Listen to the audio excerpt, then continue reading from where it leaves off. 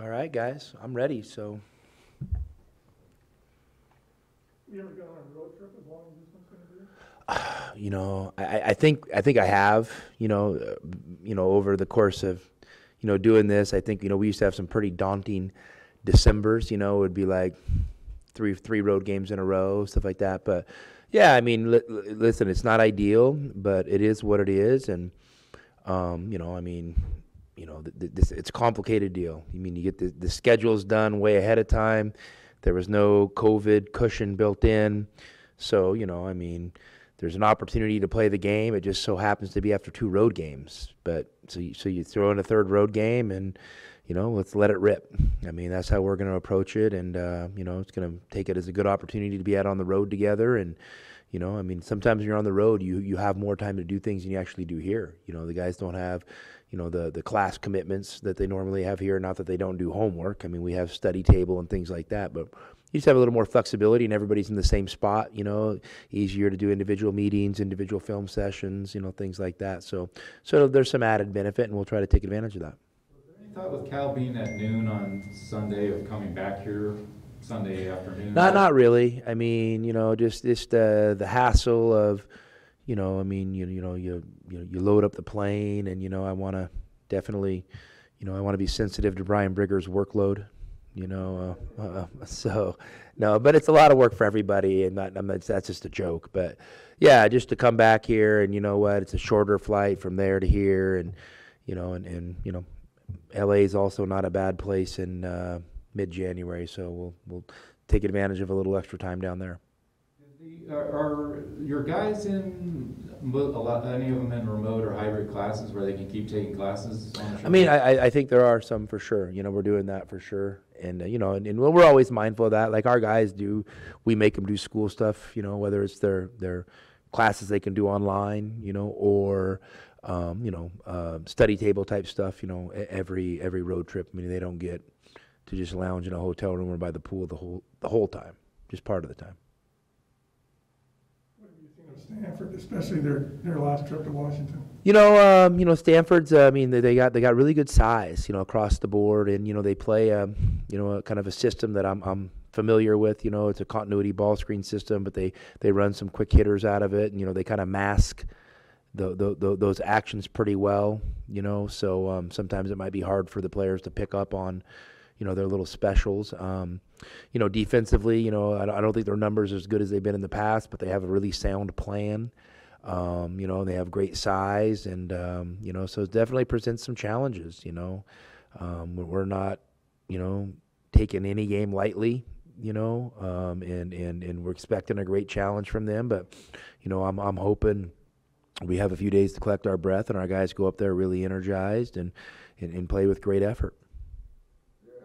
Added challenge, or do you like the fact no fans with Stanford? I mean, it is what it is. I don't know how it could be an added challenge for the road team. I think it's, I think it's something that, usually, from my experience, that the home team usually has most fans. So, and not allowed any fans in the building, we're going to go in there and focus and play basketball, and the other deal, our guys know that, it's not like we're going to be playing the game in a vacuum. It's going to be on TV, so people are going to be watching, and so their friends and family are still going to get to see them, and we're going to go in there, and it's going to be a bunker mentality, for Arizona basketball. We're going. Have to do to, of course, all the guys back went through this all last year, but is there anything else you have to do to prepare them or talk to them about this to get? No, I think it's, sometimes as a coach, you can overdo things, and, you can sometimes create, self-fulfilling prophecies. So, there's going to be no fans. Big deal. Go play basketball. The dimensions of the court are still there. Just hope the refs show up and throw it up. We got 40 minutes to try to come out on top. That's how we're going to approach it. How does it help having Coach Rob knowing Jared pretty well, I would assume, because they were... Yeah, but they're running a totally different system.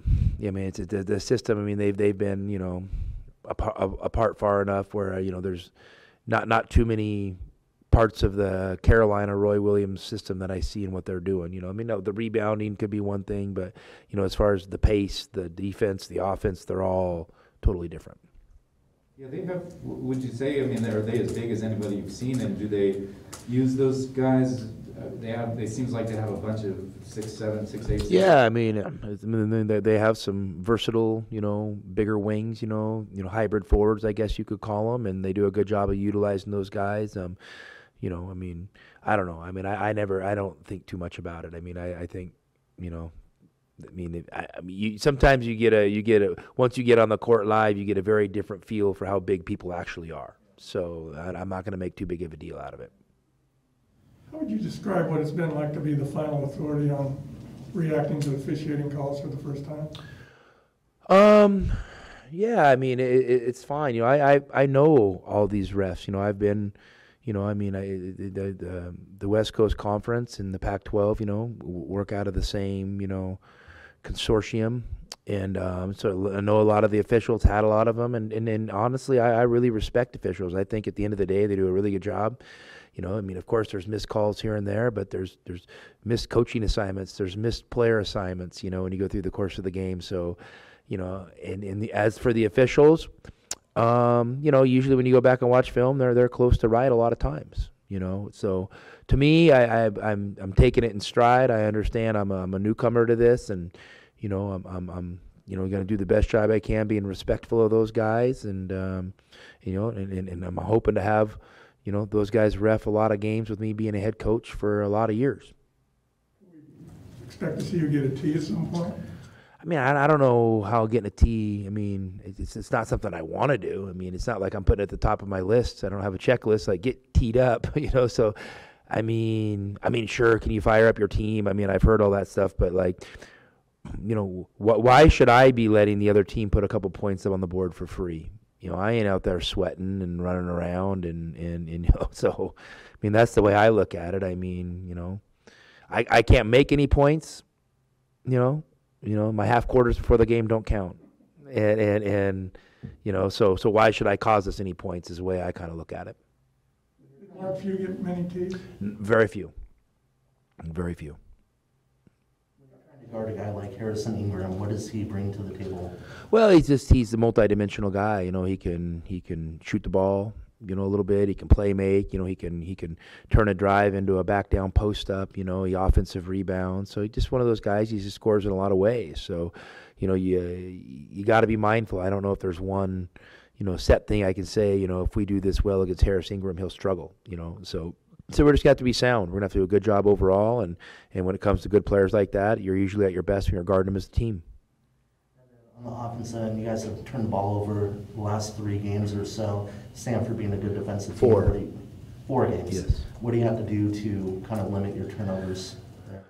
Well, I mean, the guys need to make better decisions. That's kind of what it comes down to. We're not, we haven't changed how we're playing over, the earlier in the year when we weren't, struggling, turning the ball over as much. I know maybe it's a change in competition can be a little bit, but I think a lot of it's just decision making. You just got to make, good decisions. I reminded our guys, yesterday, we're going to have, at the end of the year, we're going to be able to put together a heck of a highlight film.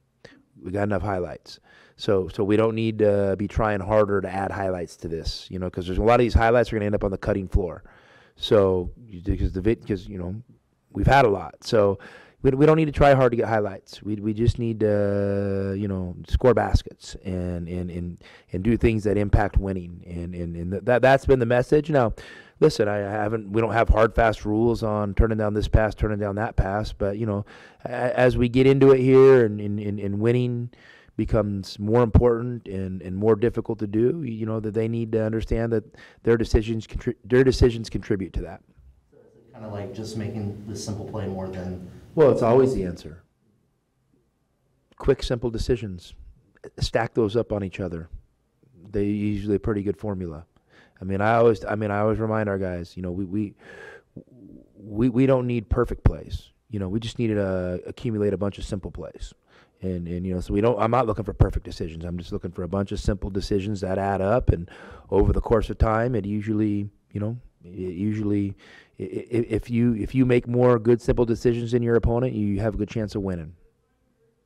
You mentioned how sometimes things are better on the road as far as hanging out with the team and bonding, et cetera. How would you describe kind of the first 3 trips? I mean, granted, they were all one-game quick trips, but, was there anything about them you really found valuable? Well, I mean, to be honest with you, the ordeal, the travel issues heading to Illinois might have helped us.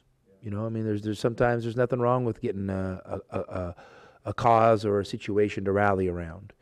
And, there's lots of ways you can bring guys together, and kind of help them reconnect. And sometimes, in difficult circumstances, it helps. And then obviously playing on the road provides lots of opportunity for difficult circumstances. With especially between the first 2 games, extra time, do you plan to do anything, excursion-wise or taking the guys anywhere, do anything? I mean, no crazy plans yet. We'll see. I mean, you know what? It's the old deal. Let's see how we play. That usually determines a lot the coach's next decision on what the guys can and can't do. So, play good Thursday. We might have some options. Ben seems like on the road, at least those 3 games, he's had terrific games each time. Is there anything to that? Well, Ben's had a great season. He's having a great season, and he just needs to stay the course. I don't know if it's maybe something individually he likes playing on the road, a little bit. And there are guys like that. He and I never had that conversation, but obviously, if you're better players or playing better games on the road, it's usually helpful. With him, having some of those games too, are you noticing, especially the last few games, anything else defenses are doing against him? I mean, obviously, I think defenses are paying attention to him, and we've talked about that, but I don't think it's anything, daunting. He just needs to get comfortable with it. And I think the biggest thing everybody needs to understand, you in college basketball, you don't score 26 points a game. It doesn't happen very often. I mean, there's been, in the 20-some years I've been involved, I can only think of a couple guys that have done it. And I sat courtside for one of them and witnessed it. And it just doesn't happen. And so, so I mean, it has no impact on Ben's future. He just needs to lock in and play solid basketball and apply his talents, when called upon, be consistent and play with great effort. And I think that'll be good for him and it'll be great for us. 20s in Walla Walla or anything? I mean, I don't know. I can't remember, Bruce. I can't remember. I don't think those. I have to go on some, what do you guys call that, microfiche film or something? Like I'd have to go back, dig deep to find out. That's been so long. So. All right. Well, you said last night Kerr's okay. He's been back for all practice. Everything good? Yep. Okay. Yep. Status quo, back to normal. Thanks, Coach. All right, guys. Have a great one. See you in a couple weeks, I guess, huh? Well, Ben, how do you feel about this trip coming up? It's unusual, obviously, to play 3, but everything's unusual this year, once again. I wonder how your approach to this is. Pretty exciting, going on the road, playing, some good teams, and just going to be a fun experience. What do you remember from playing? I know a lot has changed for Stanford last season, but the same kind of system defensively. What goes into playing a team like Stanford? They have pretty good defense and pretty good coverages, but we have time to practice, get used to the coverages, and have a plan. So when we play them, we have a good plan and play the game. And how do you feel about playing in an arena with no fans again for the first time in a while? To be honest, I'm pretty used to it from last year, so it won't really be a problem. It's pretty good to have fans at the games, but if we have to play and not having fans, I'm totally fine with it. It seems like the way you played so well on the road, I almost wonder if you like playing against other fans, and now they won't be there this time. I mean, how has that been for you, or is there anything like that? Not really. I like playing anywhere, on the road or at home. So that there's fans and no fans, it won't be the same mentality for me and my team. So. Well, I wonder, when you look back though, were there any common threads to Oregon State, Tennessee, Illinois, where you were feeling it, or something the way they were playing you, or anything about that kind of got going in those 3 games? Not really. I just like pretty good teams, and we had a plan, and just stuck to the plan, and it happened that I played really good at those 3 games, and I'm looking forward to do the same thing on the road. So, yeah. Over the last 4 games, you guys have kind of turned the ball over a lot recently. Coach Lloyd mentioned that sometimes it's a matter of just making the simple play instead of the highlight play. What are your thoughts on that? I agree. I agree with Coach. Obviously, you know, we had a lot of lobs or alley-oops or passes, even me, and I just feel like if we keep it simple, if we just make the right play every single time, then we're gonna be able to decrease our number of turnovers per game. Ben, I think Coach was saying he felt like sometimes on the road, like it's a good chance to spend time together, you know, whatever, maybe bond a little bit or all that. I mean, do you find that in the case? And I know those 3 trips before were short ones, but has there been any times like that where you found it kind of been helpful for the team to do that? Yeah, obviously, you know, we had our first game against St. Mary's. It was pretty fun to have a team there in a long time, and you know, we've been doing a lot of stuff just to create, you know, team bonding and team chemistry. So we go on the road, we're gonna have a nice dinner, like Coach said, and pretty excited for what's coming for us. Right, because you couldn't have team dinners last year, right? Because you not really, because COVID was a little tough. How would you say? I was just curious how you would say. You know, I know earlier in the year. Well, and maybe is it more so anything you're having faced defensively that teams are trying to take stuff away from you?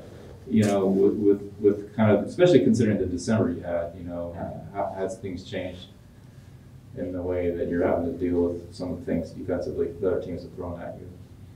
I mean, obviously, you know, I know I've had a couple games where I was really hot, so every day not gonna be my day. I know some defense gonna change their coverages for me when I come off ball screens or, you know, when I'm in transition.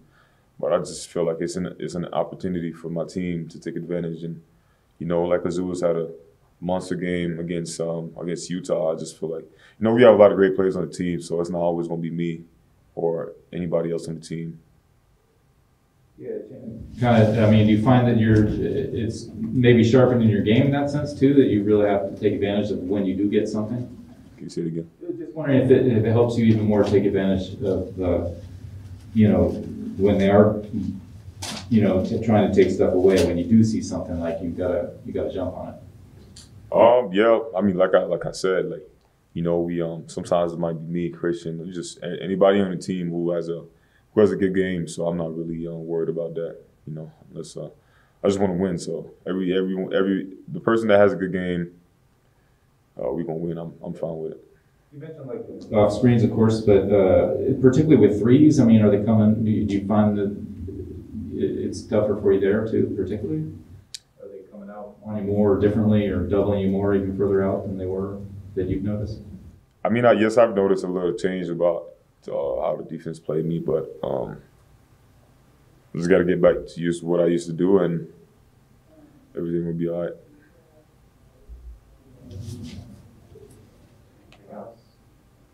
Well, I think. Well, one thing I just want to ask you was, I think Tommy said on the radio last night. He said the French-speaking guys were probably joking about him every day, or complaining or something. He was kind of joking about it, but I didn't know.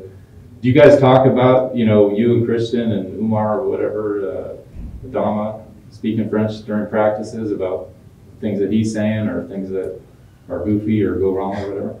No, not really. We don't really say nothing about what coach says or anything. We just, you know, if something doesn't understand, instead of saying it to the coach or saying it loud, we're just talking French to see if we can help each other, you know, in French. Since we're not going to get hockey before the game, when you look at UCLA, how excited are you for that game to play in Poly, and what do they present as a team? Obviously, UCLA is a pretty good team, so we are pretty excited to play them. You know, our game got canceled before, but you know, it got postponed. So we were really excited to play against UCLA and the next team coming up. And what do they do well on the offensive end that you guys need to watch out for defensively? I mean, they got some pretty good players. They got good plays too, but I just feel like we're gonna come up with a plan, and if we stick to the plan, then everything will be fine for us. When you have a trip like this, are you taking classes remotely or hybrid classes where you can log in on a trip like this coming up, or do you have to make stuff up? Pretty much, you know, I have to get ahead with my work. I just feel like it's the best. Just, you know, when we go on the road, but also my classes are online, so I meet every day with my advisor and look at my classes. They are online. Yes. So that makes it easier, I would think, when you have a deal like this. You might be away from campus for what, 4 class days or something. Yep. Yeah. Yep. All right. Appreciate it.